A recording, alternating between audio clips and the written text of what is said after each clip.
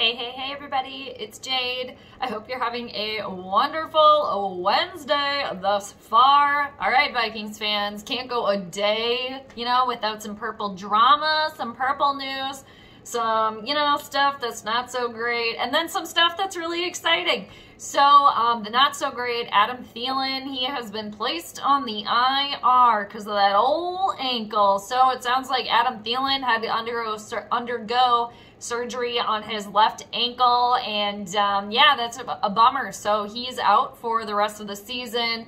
Is it going to be 2 games? Is it going to be more games for the purple? We don't know, because oddly enough, there is still a minuscule chance of the Minnesota Vikings somehow sneaking into the playoffs. To do what if they get there? I'm not sure, but moving on. So again, Adam Thielen, he's now on the IR. He's gonna miss the rest of the season because of the ankle. So it seemed obvious that he was playing in pain versus the Rams. I can't quite remember when he left the game, but that's a bummer. I'm sure he's extremely frustrated, to add even more frustration to an already frustrated Adam Thielen. So that's a bummer, and bummer for the Vikings, but hopefully he can get on the mend and come back better than ever afterwards, so next season.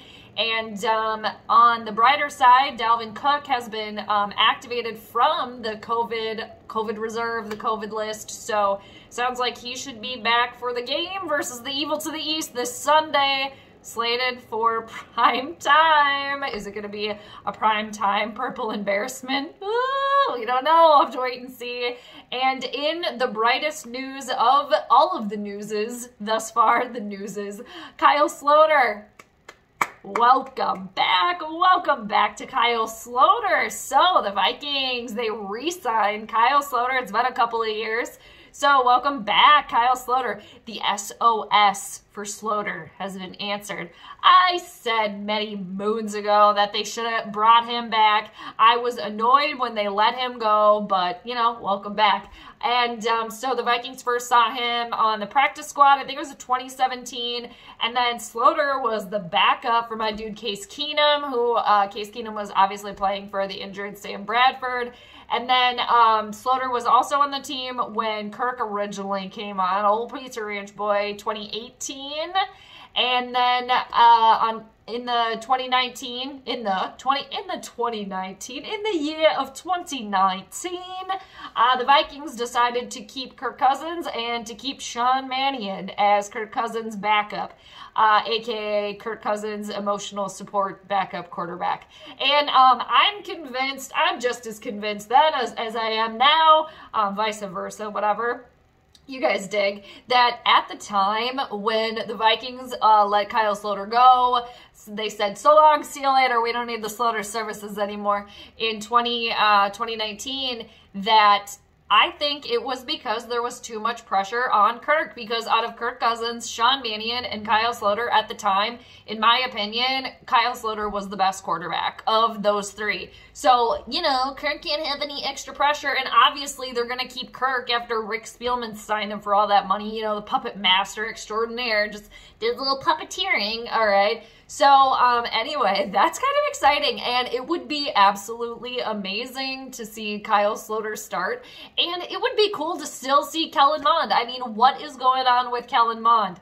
Wouldn't it be something if somehow the Vikings traded Pizza Ranch Boy and that experiment was done forever, and Case Keenum returned, and then it was Case Keenum and Kyle Sloter all over again? What? And so moving on again, welcome back, Kyle Sloter. We'll see what happens there, but I don't see Kellen Mond or Kyle Sloter starting at least the last game, the Bears game, if the Vikings somehow beat the Evil to the East this weekend. Like, there's no way then.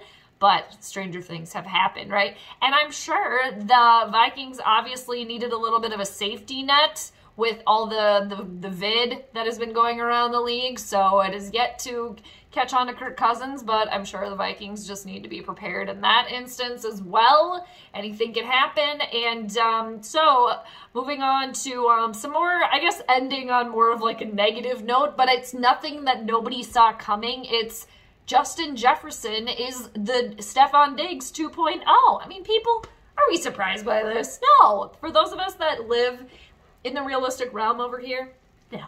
We're not surprised by this. Like, Justin Jefferson kind of, not exactly like questioning the play calling, but, you know, he pretty much was, I don't remember exactly verbatim what he said, but, you know, it's clear that he wants to win. He's here to play. He's here to ball, and the energy was low. He was kind of saying, and it's evident. I mean, it's evident to us as fans, obviously. At least those of us that hang out over in the RR, the realistic realm, we know, like, the players don't seem to really be having fun, and it's just, we can see, especially the Vikings are sitting at 7-8. It's just, I'm sure that's not very fun. They're not jiving, and people, you know, leading into this season, it was off. The energy was off, and it's just, it's too bad. But, you know, here we are again, people. There's always next year. There's always next year, and let's see what happens these last 2 games, and there might be more games for Minnesota, but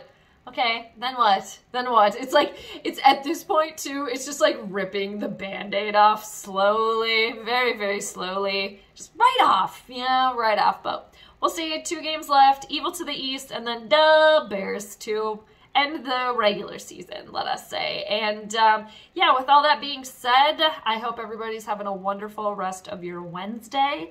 And I feel like there was another thing I wanted to touch on with the Justin Jefferson situation, but I don't think, I think too, with Justin Jefferson's comment about the low energy, and I think Anthony Barr mentioned it as well, and apparently the fans weren't doing their job. It's like, it's not their job, at the stadium anyway, at the Bird Graveyard, but now I forgot where I was going. I'm just blathering away now, so I'm going to wrap it up here.